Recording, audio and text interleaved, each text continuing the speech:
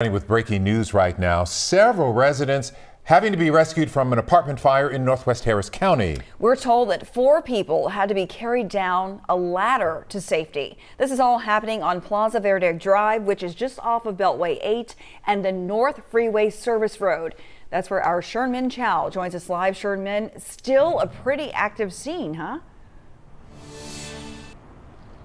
Yeah, we are here at the North Village Green condominiums, as you say, sort of in that North Belt and I-45 area. And I'm going to get out of the way. They're up there on the 3rd floor, apparently where the fire started. And you can see fire crews are still busy there doing cleanup work, making sure that everything is indeed out, all of the fire. About 3:15, the call came in for fire and heavy smoke.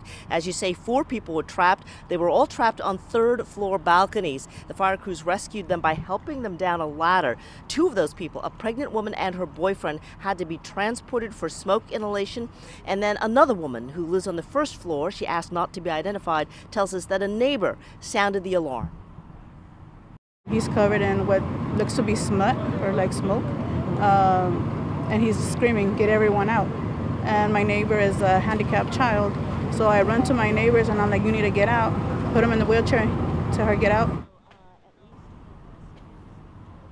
Now, the good news is everyone did get out. We did not hear of any serious injuries. One firefighter was treated for heat exhaustion on the scene. Residents estimate about 16 families or so from this building will need to be relocated elsewhere at this same apartment complex. And after all of this, of course, arson investigators will be looking for the cause of the fire again, apparently beginning in that 3rd floor unit up there. We will keep you posted as we learn more. We're live here in North Houston. Sherman Chow, KHOU 11 News. We hope everybody's okay, including that pregnant woman. Sherman, thank you. New tonight.